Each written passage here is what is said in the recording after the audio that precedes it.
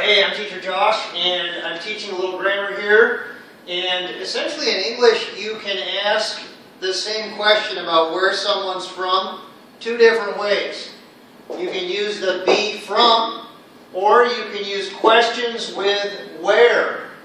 Alright, so let's look at the first example. You can say, are you from Togo? The answer is, you can answer it obviously in the negative or the positive. Yes, I am. That's the short version. Or you can say, yes, I am from Togo. Or, no, I am not. No, I'm not from Togo. Okay? So you see the be verb, the subject, you, and then the location. Is he from Brazil? Positive. Yes, he is. Or the long version, yes, he is from Brazil. No, he isn't. Or no, he is not. Or no, he is not from Brazil. Okay, so that's how you can use be, alright, from, to form a question. So I could say something like, are you from Puerto Rico? And you could say, yes, I am, or no, I'm not. Alright, you can also just use the question starting with where. Where are you from? Ah, interesting. I'm from Togo. Or where's, or where is, notice the apostrophe S here, that means where is. Where's she from?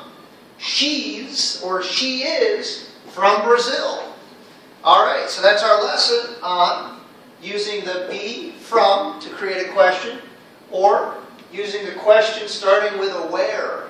Hey, one other quick little note, just so nobody gets confused. With questions, notice they're different from a statement.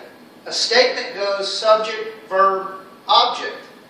In these questions, though, the verb comes first.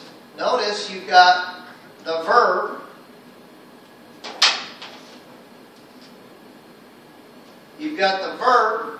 then you've got the subject.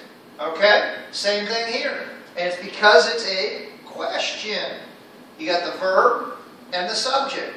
Here, you start with the operator or the information word, where, but same thing. You got the verb, subject. You've got the verb and the subject. All right, be careful of that so that you don't make mistakes with word order when you're writing in English. Hey, if you liked the video, I hope you'll like it down below. There are also some other helpful links in the description section down below that will help you practice these different things. Hey, please subscribe and let me know what you're thinking. If there's certain grammar you're having trouble with, just let me know down below in the comment section, and I'll try to create a video just for you. Thank you.